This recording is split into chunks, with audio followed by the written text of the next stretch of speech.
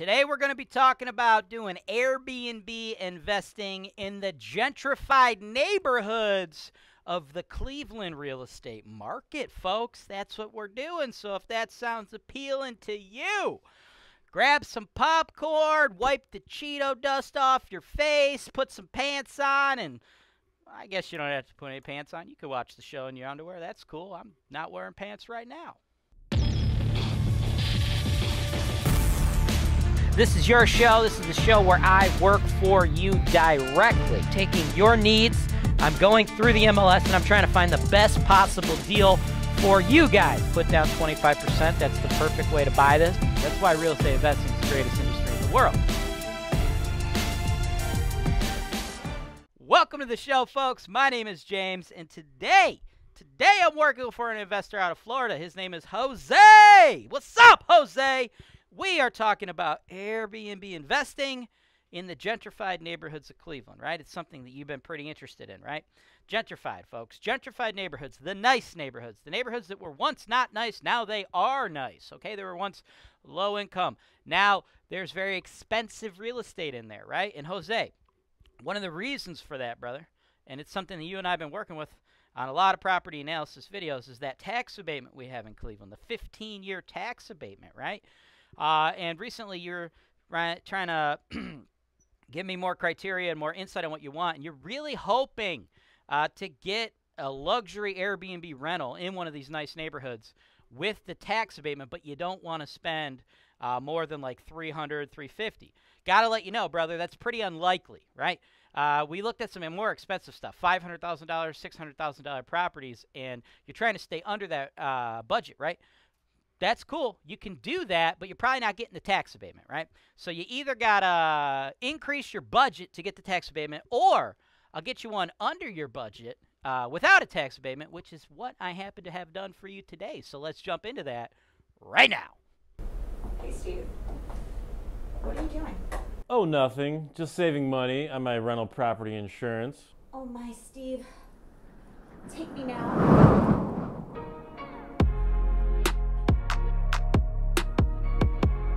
HoltonWise, real estate investing made easy. Wow, I'm so glad I clicked that link below. Welcome back, folks. Now we are going to see how the sausage is made. Oh boy, I actually had some sausage for dinner last night, then fixed it up with a little bit of leftover sausage for breakfast. Woo-wee, it was good. I don't know what that has to do with real estate, because it doesn't have anything to do with real estate, but that's cool. You know what it has to do with real estate, though? The number analysis on this property. This is a very, very nice home. Very, very nice home. It's an older home that was completely renovated, right? Let's cruise through the photos, right?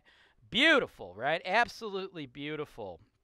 And by the way, this design that you're seeing here, this is starting to be the new design, okay? For a while, when I got involved in real estate investing, the neutral colors, right, the builder grade stuff, and just like what you did, because you always got to do your stuff neutral, folks. Like that pop that you love, right, that you think is super unique, that don't fly when you're an investor, right? Your job ain't to get something that like some people will love. Your job is to get something that the majority of people won't dislike, right? And that's why you stick with neutral colors. When I got in the game, the color scheme was like cream, beige walls, white trim, right? And then we switched, right? It switched to agreeable gray was the biggest color with the white trim. Now, what we got going on is, and it was like a dark floor, right? Darker floor. Now what we got going on is it's the white on white with a lighter floor, right? This is starting to take over. This is the new trend popping up. You see a mix between the grays and this, but this is cutting edge, okay? And a lot of the black, you get a lot of black fixtures and handles and stuff now, right? So crisp, clean, simplistic, right? Still very much beautiful. I happen to like the white on white better than the gray on white, but it's, you know, this is what the folks want these days, right? And this is a beautiful looking thing right here, right? They crushed it. Look at this bathroom, dude. Damn. This beautiful bathroom, right? So we have just a beautiful, beautiful, beautiful, beautiful home, right? Unfinished basement, not something that should really matter to your Airbnb guests. Now, Let's talk numbers. Let's talk the neighborhood. Let's talk strategy. Let's talk all the stuff we got to talk about, right? The address, 1415 West 77th, Cleveland, 44102. 289,900, right? And the address is probably the most important thing, right? Yeah, the house is nice, right? But this address is incredibly important, right? Because you don't want to do Airbnb investing in Cleveland in like low-income areas. That's tough. That's rough, right? You got to be in the hot spots, okay? The hot spots. Now, people talk about the resurgence of Cleveland and all the gentrification and all the things that are happening, but they're not talking about the entire area of Cleveland, right? They're talking about certain neighborhoods, one of which is Tremont, another one, Ohio City, right? And another one right here. No, two actually. Edgewater and Detroit Shoreway. Boom. This is okay, but as you start to get down to here, this is what I call low income, right? Like this. This is all lower income, right? More or less, right? So we're in Detroit Shoreway and Edgewater, okay? That's where we want to be. You got to be in a happening area, right? Because I think Airbnb investing in the lower income neighborhoods, it's pretty risky. Now, we got a beautiful home, a big home, and we're in a good neighborhood, one of the gentrified neighborhoods. What do the numbers look like, right? Well, we should be able to rent this for $375 a night on average, folks. Not every booking, right? The shorter bookings, you get higher. You get longer bookings. You do the discounted pricing for longer stays, things of that nature. If we rented it every day at that price, it'd be $11,625 a month. But you'd have to be batshit crazy to believe you're going to rent your short-term rental 100% of the time. You absolutely will not. You're not going to rent it 90% of the time. You're not going to rent it 80% of the time. You're not going to rent it 70% of the time. We are looking at an average occupancy of 62%, right? So you got to factor in all of those costs, right? 38% vacancy, fees, cleaning, maintenance, my PM fee. You got your taxes. And one thing we should talk about is the taxes on this property, right?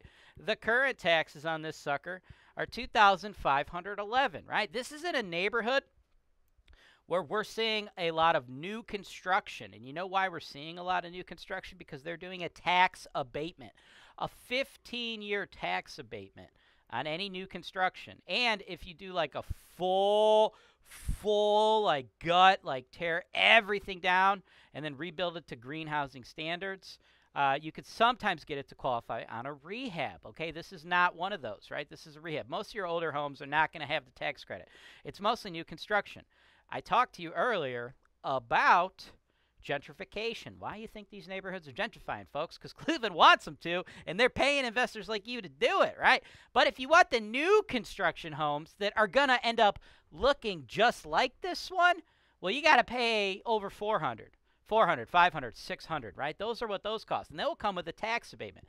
This one will not, but we're saving, right? It's only listed at $289, right? So it's considerably cheaper, right? If this was a brand new build, we'd be looking at another at least $150,000, $200,000 on this thing, right? So you do have to pay the taxes. But seeing as this was a reno, right? They picked it up real cheap and then put a ton of money into it, right? So these taxes, they're based on, that's what the current taxes are, right? But they're going to go up, right?